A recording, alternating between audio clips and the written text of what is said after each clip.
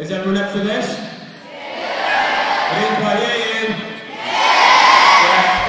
My name's Tim Thomas. I'm part of the Sporting Champions Initiative that's run by Sport England, and the aim of that is to put athletes into events and schools to encourage participation of school children and other socially excluded groups. Today is all about just getting the kids to get involved in sport and just to encourage them to sort of develop a sort of healthy attitude, healthy lifestyle attitude to life, really.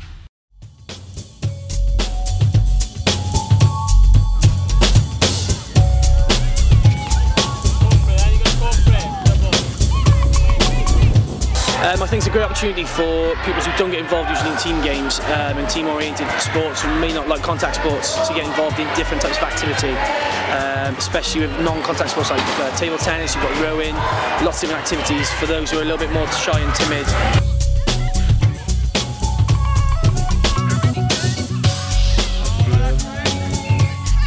Well, basically now we're playing a game of T-ball. As you can see, you've got to hit the ball off the thing and run round. But yeah, I don't know, it's just an alternate way of playing striking and fielding games instead of just having someone throwing the ball at you, which obviously intimidates a lot of kids, especially when they're little, and the big ball being thrown at them. That's right. Yeah, basically, the idea with the fielding is that you've got to get around before bases instead of just getting into the base they're going to. So you're working as a team, mixing it up a bit. What do you think the kids get from doing this? Well, physical exercise, as you can tell, they're all running around, and I don't know, a bit of hand-eye coordination, teamwork, all the basic things you need, like to do with health and fitness. You enjoying it, Chad? Yeah, I'm enjoying it. It's great. Is it better than in school, sport? Well, depends, because we've got to do loads of different sports, but I like football playing. So you're having a good day, yeah? Yeah, it's good. That's it, right? Right, come on, you got to go back there. You enjoying it? Oh yes. Your favourite sport so far? I don't know, it's one of them. So that's...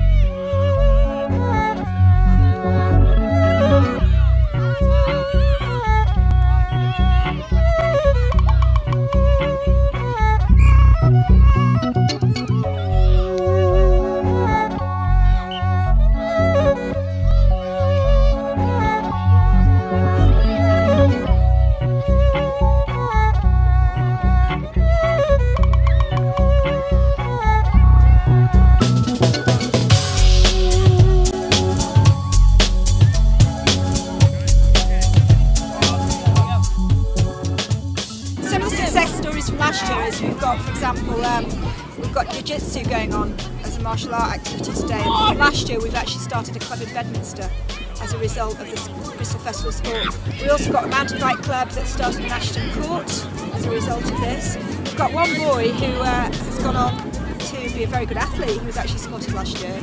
So, you know, all sorts of things come from it.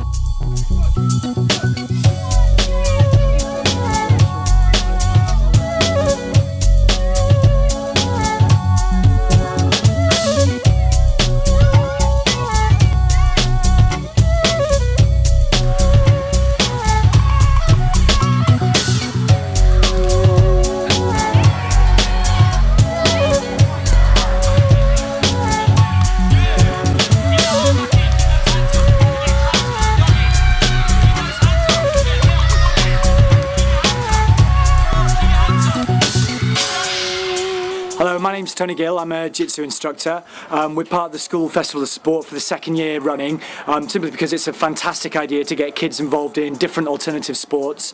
We run a kids club down in South Bristol in Bedminster, and the aim of our kind of club and what we're trying to do with this is promote sports to young kids, to try and get them more active, more involved in areas that don't necessarily have the most facilities or activities.